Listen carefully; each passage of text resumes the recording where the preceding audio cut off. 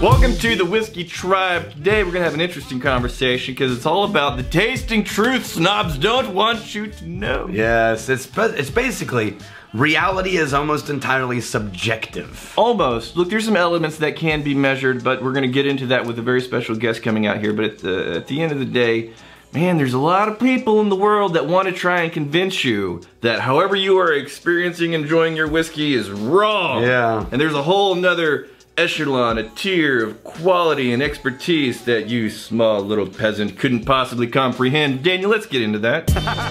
This is Eric, wait! Quickly, let's get some context here. Eric, wine sommelier, what's your experience level? 20 plus years in wine. Went back to college, studied enology, interned at 3 different wineries. I'm a certified sommelier with the Court of Master Sommeliers, French wine scholar at the Wine Scholar Guild, and a diploma from the Wine Spirit Educational Trust. While studying for the WSET diploma, got introduced to whiskey, because that was one of the units, and bam, next thing I know, I changed routes and got into whiskey. Course corrected. Yes. Exactly. But it's been a benefit because I brought not only tasting skills, having been trained with master sommeliers, but there's a lot of wine finishings in whiskeys, and so having that background and understand and how to retro-engineer whiskey, understanding primary, secondary, and tertiary characteristics of what went into the glass. Yeah. The whiskey experience, it's going to change drastically based on the whiskey we had previously, or the meal we had, or how the time of day. It is so subjective, but I want to take that to a deeper level and talk about specifically how it's subjective. And in my head, there's 3 main areas. There's the physical experience, the psychological experience, and the cultural experience. Let's start with the physical experience. Sure. So how the sensors are involved. You know, probably 90% of your senses come through your nose, but your nose, we can detect like a trillion different things, but you're programming your nose as to how you'll be able to identify this with that. And so that comes with your previous experience. There's a subjectivity in terms of, this reminds me of Christmas cake. You hear people in Scotland use Christmas cake. Yeah, and there's candies over there that we don't get here, so I don't know what they're talking about. But there's an objectivity as well as there's certain things that everybody gets these certain characteristics.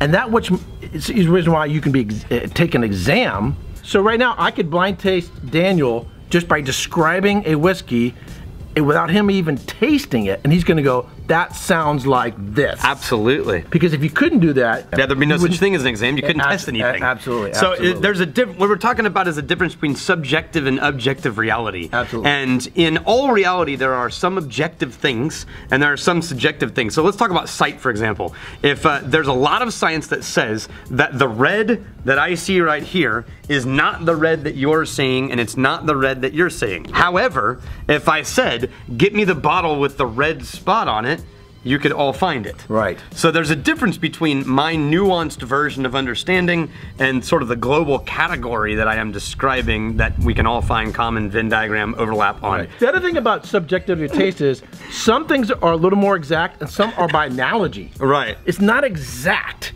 This is kind of like this, kind of like that. Sometimes the characters you're given are different than mine, but we're kind of in the same ballpark. Right. It's not exact because some aromas and flavors are going to be unique to that whiskey, and that's when you get a little bit more poetic. All right, so when you taste it, how much of what you're experiencing, the physical realm of trying things, is impacted by taste versus smell? There's a retronasal, so if you have a really bad cold, or you had dental work done, I've been there, done that, right. And the exam's only given once a year, you don't put it off for a year, you go ahead and take it, but you learn how to taste differently, because the reality is most of it's coming through the nose, and you can still taste after you swallow, things are coming back up as well. Pro tip. Just throw up in your mouth a little. So if I'm hearing you guys correctly, it sounds like the physical experience of taste comes down, largely to smell, but it also comes down to other reference points you have for flavors. You can't call upon patterns that you don't have. So your brain is a pattern recognition machine to experience this environment and then look for matching data, right? And so when you're starting out new to whiskey or wine or anything, you can't expect to be finding all these patterns that you haven't actually built into your brain yet. If you're starting from the place of everybody around you is smelling and tasting the whiskey, and they're naming off all of these elaborate notes, and you try and it's like, it just tastes like whiskey, you're fine. Yeah. You just need the reference points. So if you hear a descriptor from someone, you don't know what that is, or you read about it, go to Whole Foods or whatever and start getting those flowers, get those fruits, get those spices. You wanna know? Here's a pro tip. When you're at a table full of whiskey nerds, they love nothing better than to talk about whiskey and try to show you things. So what you do is you're like, I don't know if I'm getting that. What did you say you were getting? Maybe a little more. And then you just get them to pour you shit all night long. You're like, I think I've almost got it. Maybe, can you give me another comparison? I've taught you so well.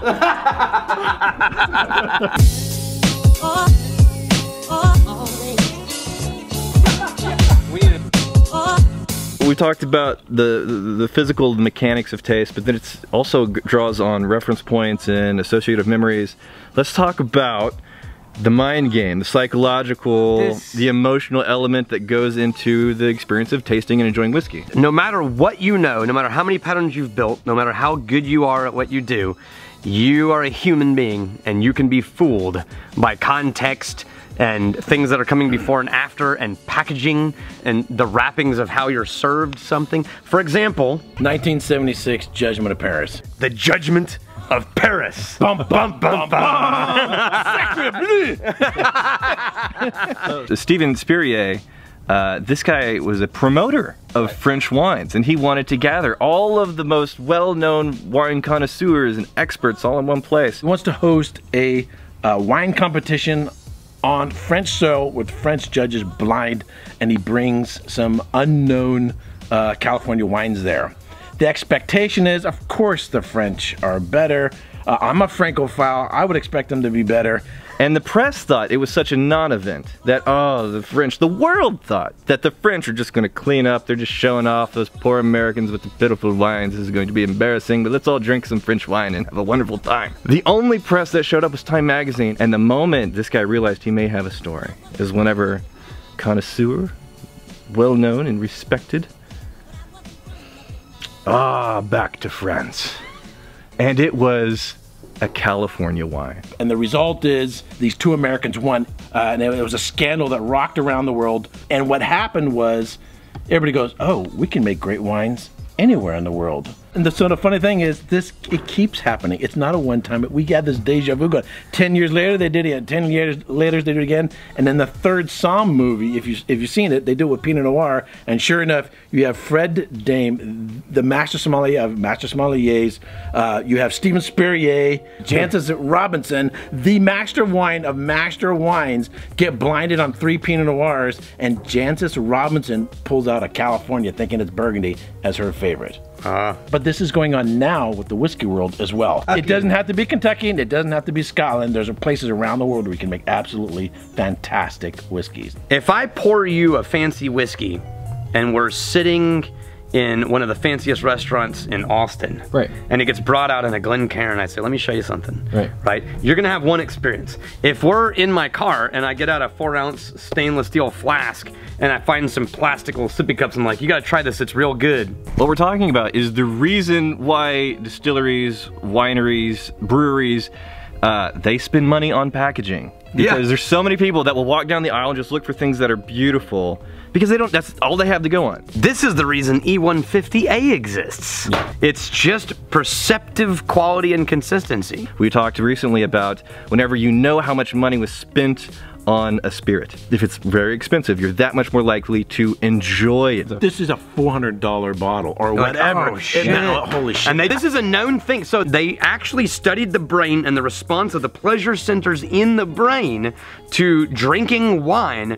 And people, when they were told they were drinking fancy, expensive wine, the pleasure centers of their brain reacted more than when they were drinking the cheap wine, they thought. Now, it wasn't true, but that's real. That's not just perceived reality. Because that's of status. That's brain chemistry. Right. You actually literally enjoyed yourself more because you thought you should. But a fancier bottle and a bigger price tag has higher status. I want higher status. I want to be more reputable. I want to be in the special class of tasters and drinkers, and then therefore if I'm paying this much for it, that puts me in the whole nother class. All the remaining bottles at our distillery are now $120 each. Eric, quickly, before we dive into this last segment here, if people want to hang out with you more, you got your own YouTube channel. What's that? I have 2 channels, one for wine, one for whiskey. Come on, I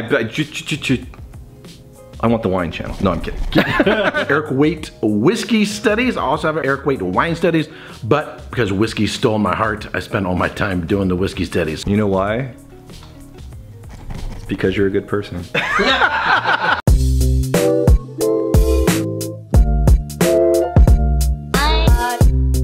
Thank you, Eric, for hanging out with us. I had a good time. Yeah, good perspective coming from the wine into things. And then also, he's on the straight and narrow now. I think we got him straightened out. On the whiskey path. On the whiskey path. The final piece of the subjectivity of your whiskey experience, for me, this always comes down to the cultural experience. Yeah. This is kind of a loaded issue.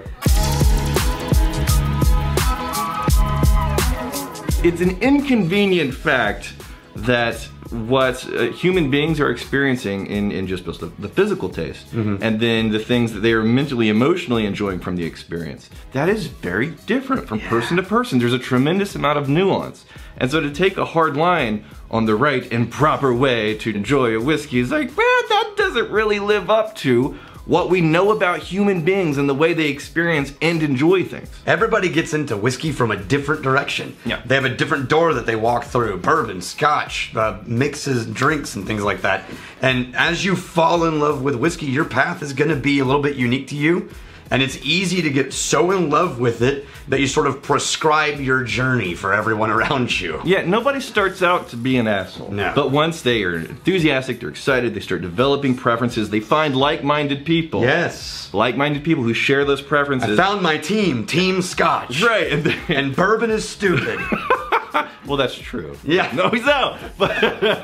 But it's easy as a group to decide that yes, we are the right and correct and proper ones, and we must defend our way of doing things and seeing things and experiencing things, so everybody else must be diminished, they must be lesser. And it's like, man, it's a drink.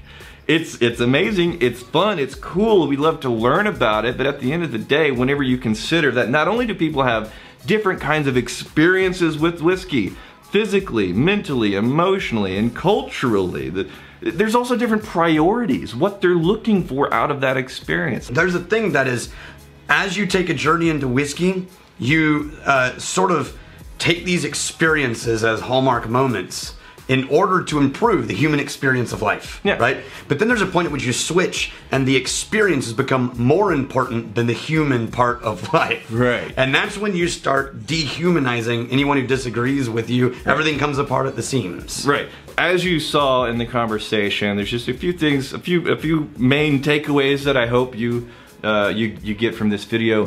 One, you are absolutely equipped to experience whiskey like at least 95% as deeply as the best out there. The only thing separating you from top tier whiskey professionals, it's some experiences, the reference points, training. If you have a nose that smells and you can taste things, you have everything you need to start the journey. And it's tremendously easy for even the best of the best to get tricked. So our priority has never been what's inside of a bottle, right? That's fun, we learn about it. It's the catalyst that brings our community together in the whiskey tribe.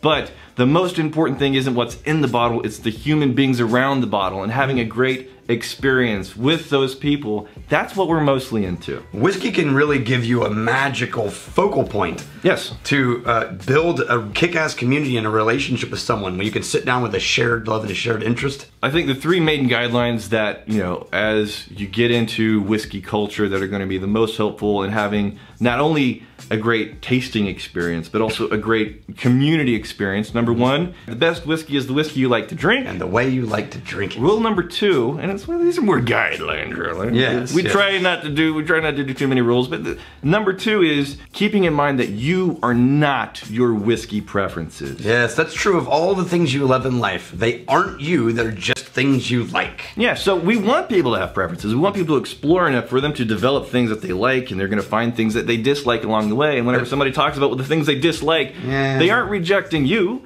they just don't like that thing. It's hard to remember that because when you really love something, when someone else doesn't love it, it can feel personal. That's why we have this third guideline of always giving your magnificent bastards in the whiskey tribe the benefit of the doubt. Yeah. And as rarely as possible, if ever, needing the benefit of the doubt yourself. Whenever you're giving somebody the benefit of the doubt and understanding that, man, there's whiskey happening here. And occasionally it can get ahead of people and they get a little sloppy. Understanding that it's not necessarily coming from a toxic place, a bad place. They just need a little bit of flexibility with all of those considerations of whiskey being a very subjective hobby. And all those considerations of even the best can get fooled. And these simple guidelines you are absolutely equipped to have an amazing tasting experience, but more importantly, having an amazing community experience with your whiskey hobby. Absolutely.